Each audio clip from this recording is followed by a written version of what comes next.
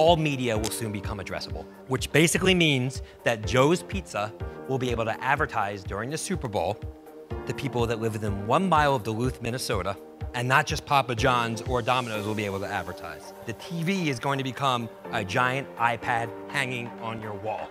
Ask an 8, 10, or 12-year-old kid if they know what ABC is, and they'll tell you it's the alphabet. If you ask them what Fox is, they'll tell you it's an animal. They do not know what TV networks even are.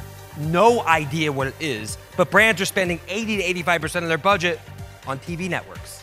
And so while Apple TV might look like this today, where you have a bunch of networks, tomorrow it's gonna look like this, where you're gonna have the sports leagues, because live continues to dominate. You're gonna have shows. Those shows will probably go direct to consumers. And you're gonna have the YouTube stars, the individuals, because people are brands and brands are people. And these individuals are really what have the audience.